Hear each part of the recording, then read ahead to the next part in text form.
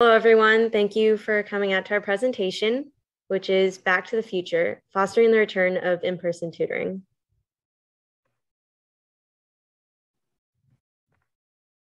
My name is Sofia. My name is Regina. And my name is Maddie. And we're all from the Edison Writing Center, which is in Alexandria, Virginia. And we're all also AC3s, which stands for Advanced Composition 3, and it means we're in our third year as tutors in the Writing Center.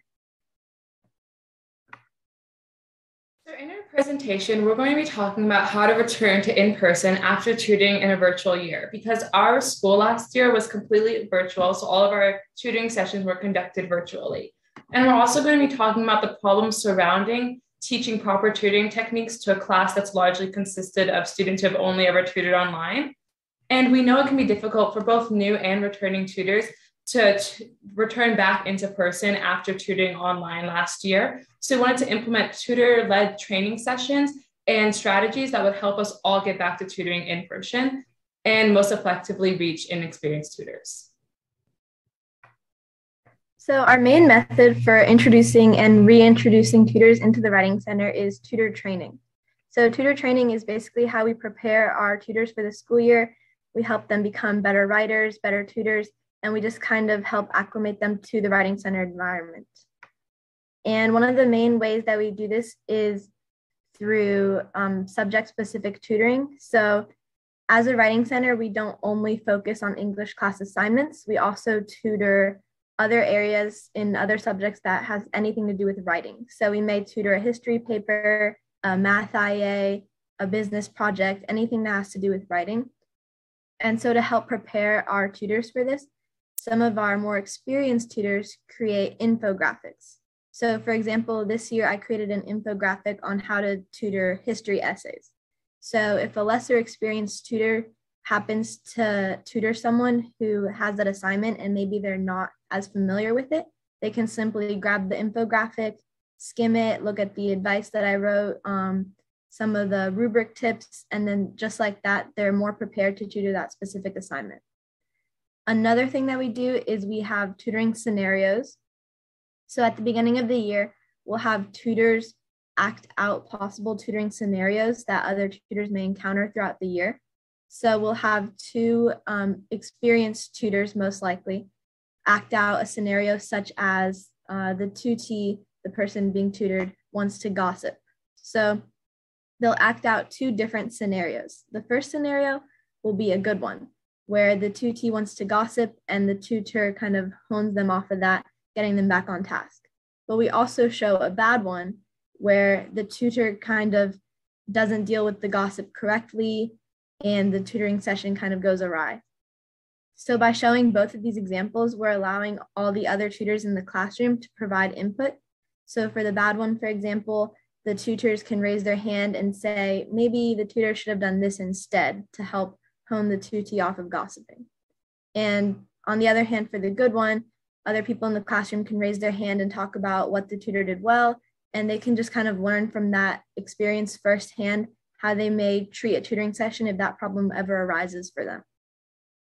Lastly, we also do grammar worksheets or other similar activities, which is a way that we foster healthy competition in our Writing Center. So with grammar worksheets specifically, we'll have different groups in our class, and they're each given a worksheet that has them focus on apostrophes or comma, things such as that. And whichever group finishes their worksheet first wins. So this is kind of a fun activity that we do because it helps foster competition, but you're also still learning. And in the end, we always share our answers. So even if you weren't on the winning team, you're still benefiting from the activity. And these are two pictures of the infographics that we create at the beginning of the year. So the one on the left is how to tutor PALS, which is a performance assessment for different language classes at our school. So as you can see, there's a definition of what it is, some tips for what the tutor may encounter on the rubric, and then just general advice. And on the right, there's one for APEC paragraphs. So if it happens to be that a tutor has never tutored this assignment, they're not completely unprepared when they go into the tutoring session. So for our first activity, we actually created a game called WC Bingo that is based off of our tutoring scenarios that we do in class. And for our game that we're going to have you guys play, we're going to perform a skit. And there's going to be some things that we do in the skit that are good aspects of the tutoring sessions and some things that have gone awry in the tutoring session. And you guys are each going to get a bingo board that Maddie is going to put a link to in the chat. And you can just note off when you see those things in our skit. And you can see if something bad happens. If you would like to, you can raise your hand and come on the mic and tell us how you would fix that situation if you were the tutor, or you can also just put it in the chat if you want to. So for our tutoring scenario bingo that you're going to get right now, for example, if you see something like gossiping in the tutoring session, you can just check that off and then we'll see how you would react to that situation if you were the tutor.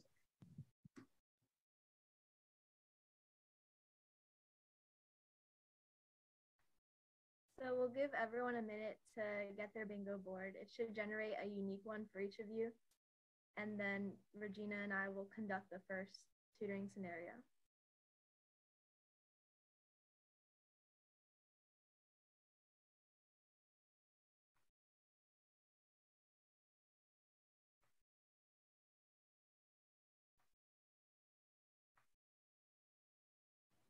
Okay, so if everyone's clicked on the link to get their bingo card, I think if you guys want to start the first scenario. Okay, so for this scenario, I'm the tutor and Regina is the tutee. So hello, welcome to the Edison Writing Center. My name is Sofia and I'm going to be tutoring you today. What's your name? My name is Regina. Okay, and what assignment can I help you with today? Well, I'm actually working on my English higher level essay right now. And right now I'm looking at the outline and I wanted to brainstorm how I could start my introduction. Okay, so do you have a rubric for this assignment? Yeah, I do. I can send it to you right now. Okay, that'd be great. That way we can look at it at the same time while we're working. And how much did you say you have written already?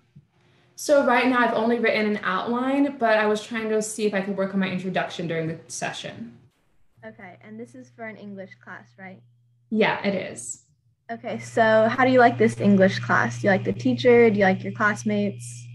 I love this English class. It's so interactive, but there's this girl that's next to me that she kind of gets me off track a lot. I think she's been in the writing center, actually. Really? What's her name? I think her name is Lucy. Really? I think I know her. So what does she do that gets you off track? Is she annoying or what else? I think she just kind of is just asking me a lot of questions about the assignment when the teacher has already explained it. So sometimes that gets me off track. Oh, I'm sorry. We've started gossiping. We're getting off track. Let's get focused again and work on your assignment. Okay, so you're right. I see that you have this sentence written here that says, "I love the beach." So I think you can make this sentence a lot better because I'm going to tell you exactly what to write and I want you to just copy it word for word. So Okay. I'd like you to change this to, "I like the sand and the ocean, period." Okay. The only thing is I kind of wanted to focus more on the beach and not necessarily the sand and the ocean. So do you think I can just write it my way instead? Okay, yeah, you're right. I should not be trying to change your writing. I should be tutoring, not editing. So you keep the sentence the way it is, and maybe we can just reword it, add a comma here or there to make it more of a complex sentence. Okay, perfect. Thank you. Okay, so actually, let's go back to this Lucy girl. Can you tell me more about her? Yeah, it's just that she's always asking me questions in class and I want to work on my assignment, but she always takes me off track. Okay. Sorry, now we're getting off track again. Let's get back to your essay. I'm so sorry. Okay, no, so okay. This sentence that you have written here is really well constructed. So you have commas in the right places, and I can see that you're following the APEC format. So you have your assertion, and then your proof is really well written. But can I make one suggestion for you? Yeah, of course. Okay, so after your proof, instead of just having the proof itself, I think you should add a bit of an explanation. You should add some analysis to it. So do you think that we could brainstorm some analysis maybe? Yeah, okay. I'm thinking of something right now. I'm going to just write some ideas down and can you tell me what you think of them? Yeah, okay. So you're writing about the beach. What are some things that you like about the beach? Maybe that's how you can get started. Well, I love how calming it is and how you can go into the water at any time and just relax or read a book. So I kind of wanted to write something about how it's calming and how it like brings a sense of ambiance whenever you're at the beach. Okay, that's great. So I think if you just write that down, even if you're just jotting down notes for now, that's perfect. And we can always reword it to make it a higher level sentence later. Okay, perfect. So now we're going to move on to our second skit, and I guess no one got bingo, but if you did get bingo, you can just put it in the chat or raise your hand and then call off the things that you saw happen in the tutoring session. Oh, and also for this next skit, I'll be the tutee and Sofia will be the tutor again. Yeah, and if no one got bingo, you guys can just continue on. You don't need to start over. Okay, so welcome to the Edison Writing Center. My name is Sofia, and I'm going to be your tutor today. What's your name? My name is Maddie. Okay, and what are you working on today? I think I just have to do this English paper, but I haven't really done anything at all. Okay, do you have any ideas of what you want to start with? Honestly, not really. I'm just here because my teacher told me I had to come here. So is there a way you could just sign this paper for me and then I can kind of do my own thing? So unfortunately, I can't just sign off on you coming to the Writing Center if I don't tutor you. But even if you don't have anything started yet, I think we can just start to brainstorm together. Maybe come up with a few good ideas. How does that sound? Okay, yeah. Okay, so do you have your assignment topic? Do you have a rubric of what you're supposed to be doing? Yeah, here's the rubric. It's just supposed to be about the Great Gatsby. Okay, so have you learned about the Great Gatsby? Do you know anything about it? Yeah, I do. But can you help me? Because I really just need an A on this essay because I haven't been doing well. Okay, so unfortunately, I can't promise that you'll get an A, but I can tell you that if we sit here and work on this essay together, we can help make it flow better, maybe change a few things that'll make your grade higher than it would be if you had not come to the Writing Center. Does that sound good? I guess it does. Okay, so maybe if we start brainstorming, you can do some research on the Great Gatsby and we can start writing some bullet points. Okay. Okay, so do you have any resources that you could use? Not really. Okay, so how about we look for some resources together? I know this good one. That's a website we used when I was in that English class. So maybe you can take a look at that. Sure. Okay. And then once you're done with the brainstorming process, do you know what kind of essay you're going to write? Is it going to be APEC format? Do you know what you're going to include? I think it's supposed to be APEC, but I'm not really sure. Okay, so unfortunately, we're out of time right now, but I'm glad you got some brainstorming done. And I think you should come back to the Writing Center soon and I'll help you out some more. Okay, great. So someone actually got bingo, and I think someone else just got bingo. So that was great, guys. And basically, this is just an example of what we would do in class to help our new tutors just learn about how they can handle different situations. And hopefully this taught you some different ways that you can handle some situations when they go awry in a tutoring session. But this was just a good example of that, of how we would implement this strategy in our writing center. Okay, so the next part of our presentation is going to be about how we're implementing these new strategies and really getting the students involved in the Writing Center. So first off, we provide a lot of leadership opportunities for the tutors within the Writing Center. So we have committees, which are smaller groups of tutors that work on specific things in the Writing Center. So we have an advertising committee to get the word out, celebration committee, we have a world language committee. We have a bunch of different committees that all work together or that all work within themselves to create or better some part of the Writing Center. And so this really does allow students to work in small groups and get to know each other better. And it also creates a leadership opportunity for a committee lead, which is one student who is really knowledgeable on that specific committee and is able to quite literally lead those students in creating ads in the advertising committee, how to, get more people in from the ESOL department, that type of thing. And Then we also do training for takeovers. So throughout the year, AC3s, which are third year tutors, are always trying to prepare the AC1s and the AC2s to take over for next year as committee leads. So within the committees, but also in the Writing Center in general. So when we conduct tutoring interviews for new tutors, we really encourage AC2s and the less experienced tutors to conduct those interviews and kind of get a taste of what being a leader in the Writing Center looks like. We also have tutor leads, and this is for each class of the Writing Center, and it's a couple of students that are elected. And so these tutors help organize class lessons. There's someone that less experienced tutors can look up to in terms of tutoring sessions or really anything in their life. And these leadership opportunities really make the class peer-led and create a welcoming environment that we always want the tutees to see when they walk in.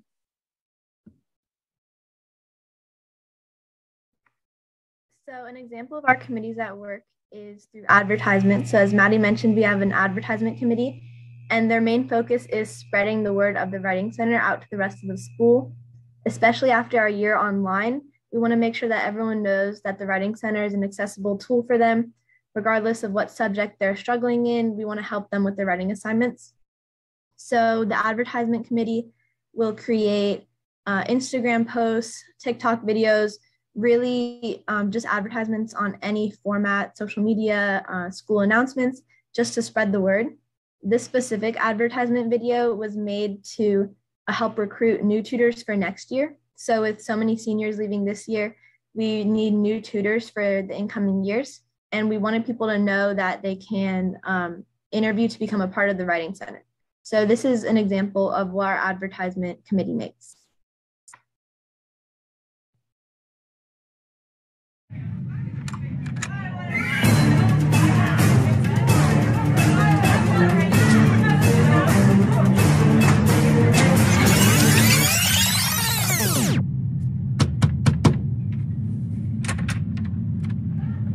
This is the EWC. Now let's see what they're up to. And here's the rubric for my assignment. Okay, so I see it's supposed to be an APEC format. So you have the assertion. Here at the Writing Center, our main goal is to help tutor our peers. In doing so, we also have the ability to better our own writing. And being a part of the Writing Center also looks great on college applications. These are some of the ideas advertisement committee came up with. I have some ideas for world languages, so let's meet over here.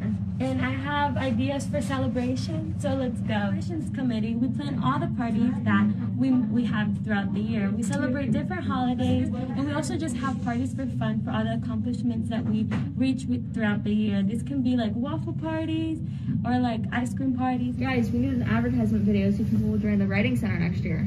Oh, what if in the beginning we do a fake fighting scene to get everyone hooked? That's a great idea!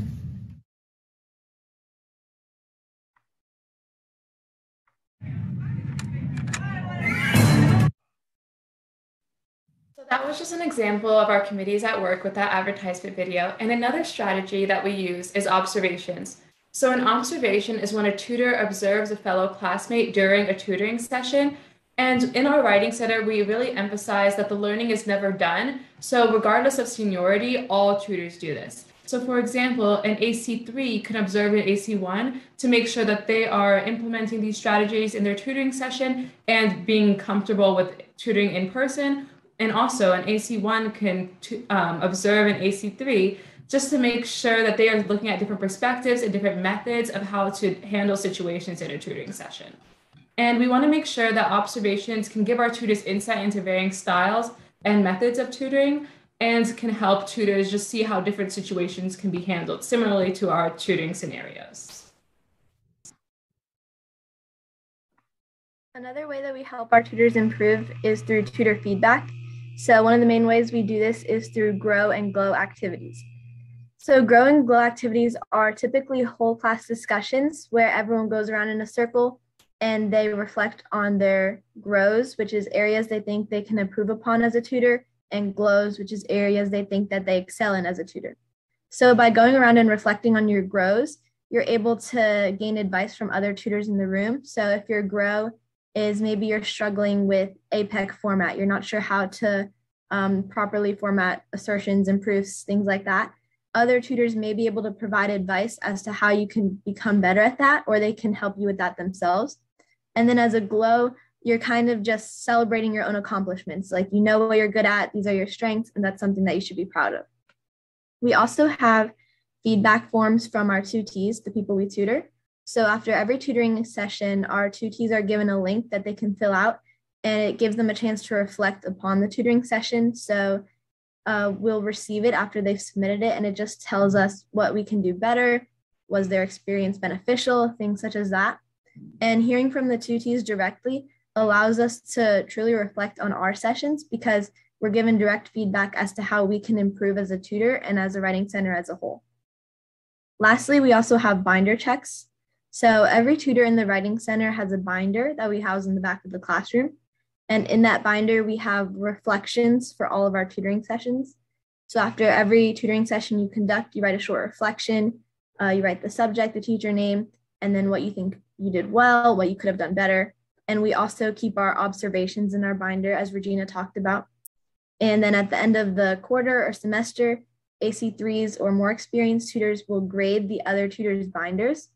So it's really just a way to hold everyone accountable in the classroom. We don't grade harshly. We're really just looking to make sure everyone filled out their reflections, did their observations, just to make sure that you're doing what you should be doing in the writing center. And it's ultimately really beneficial because you get comments that say, this is a great reflection, or maybe you can improve upon this weakness with this advice. And so it really just helps our tutors become better prepared for the next quarter of tutoring.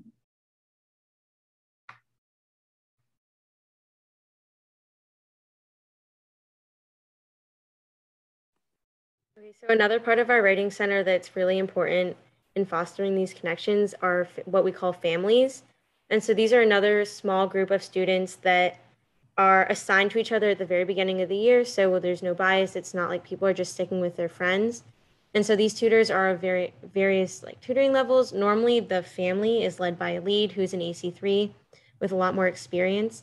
And so this really just allows for the tutors to kind of foster the connections that they couldn't really make online with other tutors, and also get to know each other better, which is something that, you know, we would want our tutors to be. And it really, these class bonds that they're create that welcoming environment in the writing center that, again, we want tutees to see, that we want teachers to see, that we want other people to see, so that they want to keep coming back to us. And these connections also allow for less experienced tutors to kind of come to their leads and feel comfortable asking for advice and asking for help, because they have formed these bonds. And it really does just truly make the writing center more cohesive and beneficial for the tutors, and then further on the tutees. So one way that we create these bonds with the families is through family bonding activities. So we do Family Fun Fridays, which is whenever we have the writing center class on a Friday, the tutors will all get together and do a fun activity. So yeah. So these are some pictures for some of the family fun and celebration activities that we've had in our writing center. So on the left, that's when we did a secret snowflake exchange before our winter break. And this was a good way for us to learn about different people in the class and their interests. And like Maddie said, when we build our internal cohesiveness and collaborativeness, that helps us outreach to the rest of our community. So we really emphasize the importance of learning about each other and getting to know each other. And then on the right, in our families, during Halloween, we helped decorate pumpkins for each other. And it was really fun to get to express our creativity in a different way and to get to work with each other to make one pumpkin as a group.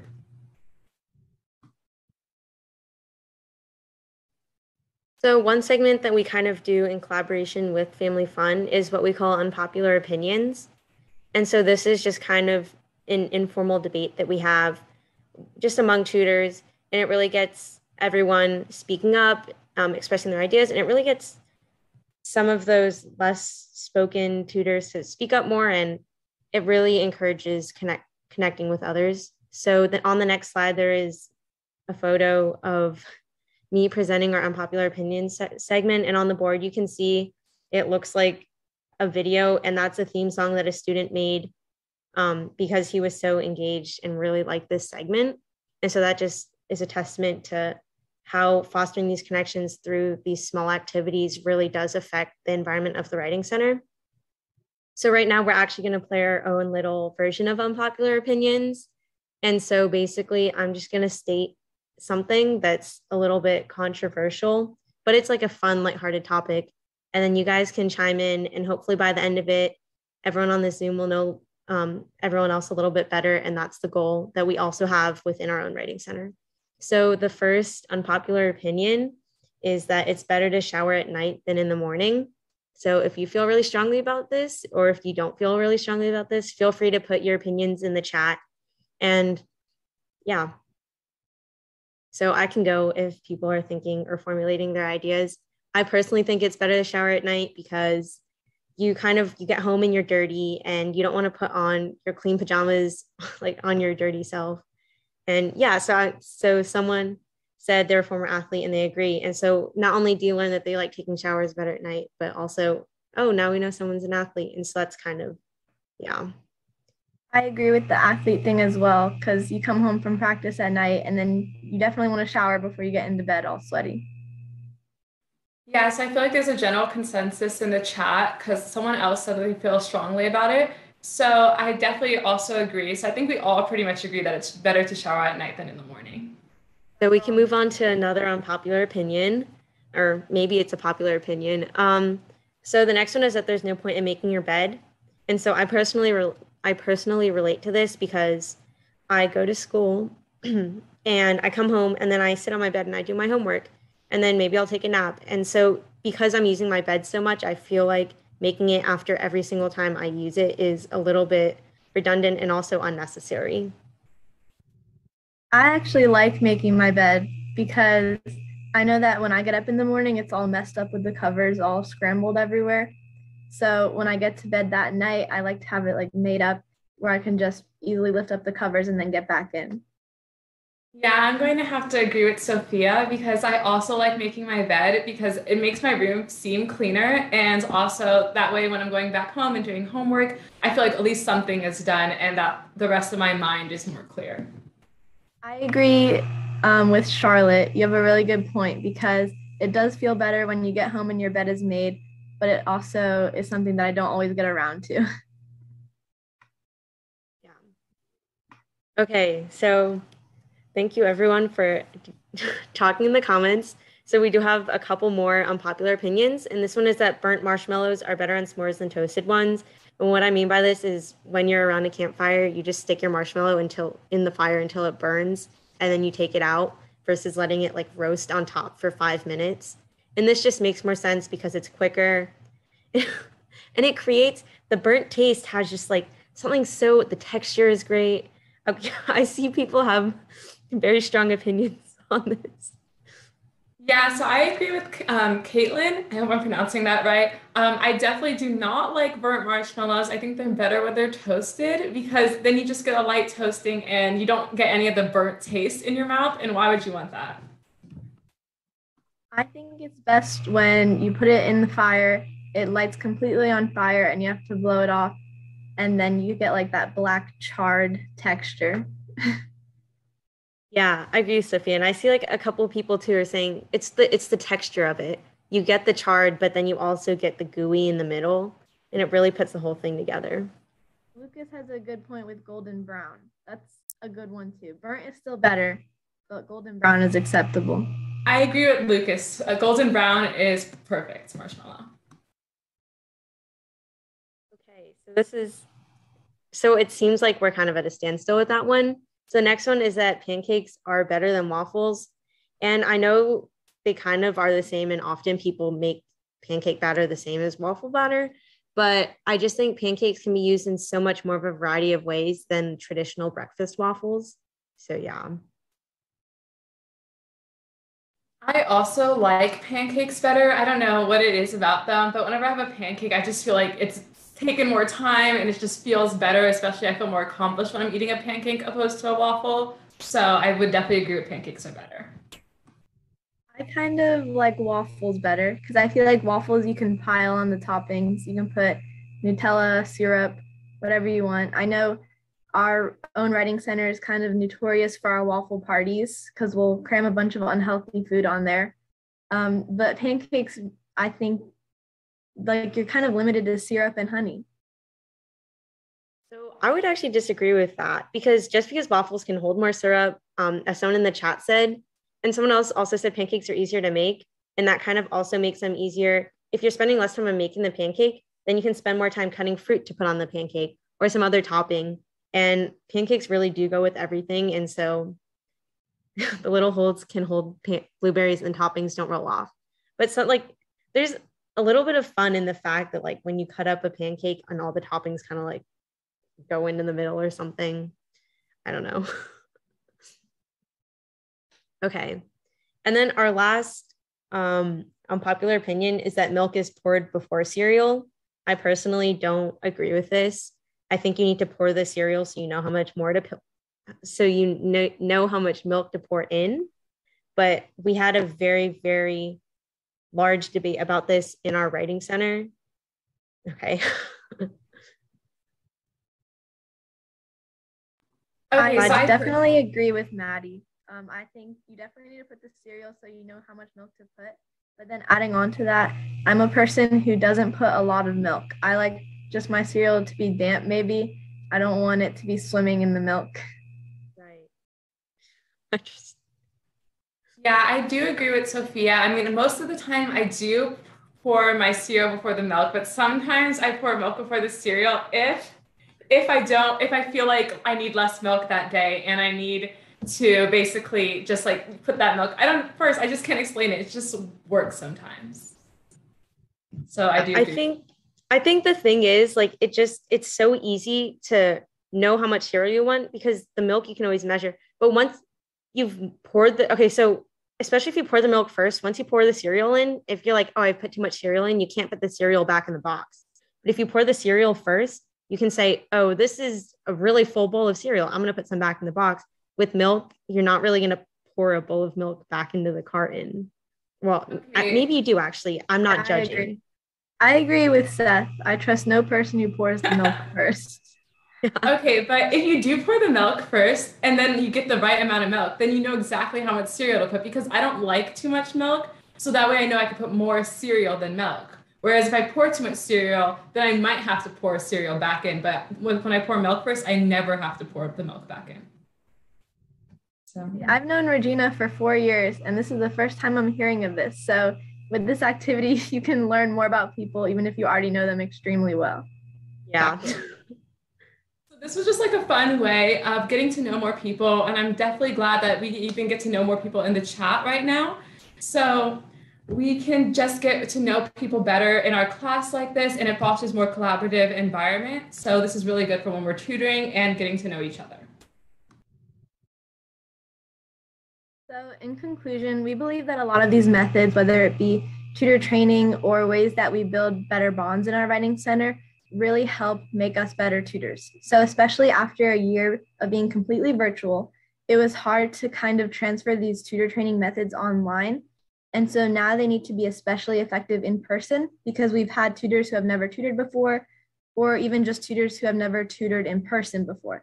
So I think that a lot of these methods really help create a better sense of community within our center. It makes people more comfortable with reaching out to other tutors in the writing center and asking for help if they need it. And some of these activities are just really simple ways to become a better tutor, whether you're improving your own strategies or becoming a better writer yourself. It all helps you when you get to that tutoring session.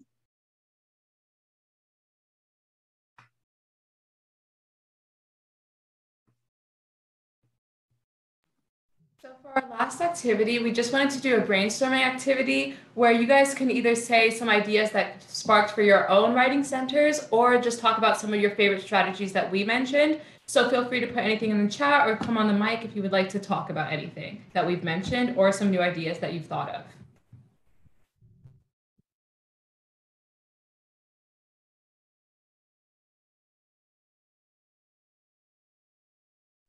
And if you don't have any new ideas, you can also just say something that we've done that you guys really, really like, or something that you think was your favorite strategy that we've mentioned.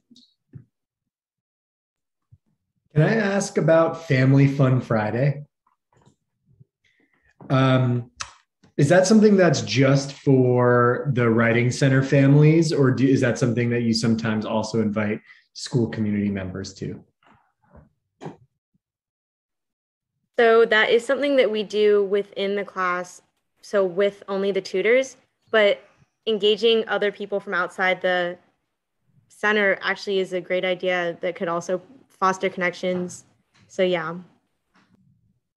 And while we might not do like Family Fun Fridays with outside tutees, we do some celebrations. Like recently, right now, we're planning a celebration with our ESOL students just to get them into our writing center and get to know about our writing center more, so that way we can foster a good tutor-tutee relationship. Can you talk about the nature of that particular celebration? Like, how's it going to work and what is it celebrating? Yeah, so we have a World Language Committee lead, and I'm also celebration lead. So right now I'm working with her to basically coordinate how we're going to have ESOL students come into our class and just have some fun games and activities so that they can just more get to know their tutors. And we can we're planning some writing activities, but also just some like fun, relaxing activities similar to Unpopular Opinions. And to add on to what Regina's saying, so our writing center classes are during the lunch periods, and so we often have the ESOL students come in for a certain amount of time to get tutored. And at least in my class, we have like tutor pairs. So I often tutor the same ESOL girl, and we form like a connection. And so having these parties aren't kind of like out of the blue and on a whim. It really is to celebrate someone that we've been working with for almost a whole year and their accomplishments.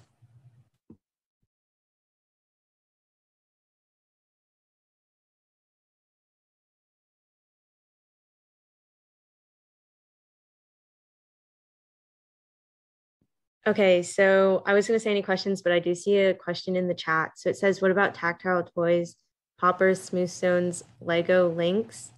So we don't necessarily use those, at least in my experience. Regina and Sofia, I don't know if you want to add something about that. I think that Maddie's class gets to have more opportunities to do tutor ESOL students, but we don't necessarily use those yet. But I think that is a good strategy that we can talk about in our writing center, and that does give us some great ideas. So if anyone else has any questions, feel free to put them in the chat or come on the mic. Thank you again for your time. You can find our writing center, the Edison Writing Center, on Instagram at edison.writing.center. And if you want to see more of our advertisements that the advertising committee makes, you can find our TikTok at EdisonWC. And thank you all for coming.